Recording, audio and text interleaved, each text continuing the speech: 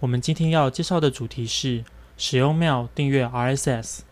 在 Mac 中，想要更新网络新闻或是部落格相当简便，许多新闻或是部落格都是透过 RSS 机制来提供订阅的服务。你可以透过 Mail 来订阅相关 RSS 内容。在 Mail 的侧边栏中，你会找到 RSS 的选项。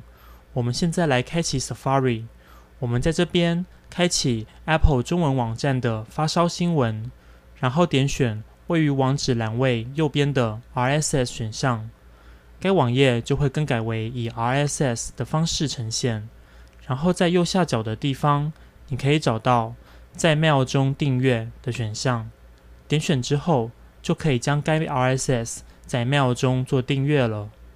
或者我也可以在 RSS 中点选上方的书签，然后点选新增书签，就可以同时在 Safari 以及 Mail 中订阅这个 RSS。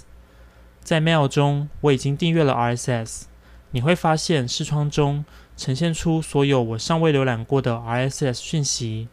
你还可以按下这边的箭头，将 RSS 内容合并到收信夹中。 RSS 的呈现方式会跟 Mail 一样，当有新的 RSS 进来的时候，它将会被放在收信夹中，并有个蓝点来显示未读。想了解更多丰富的内容，欢迎造访 Say Mac。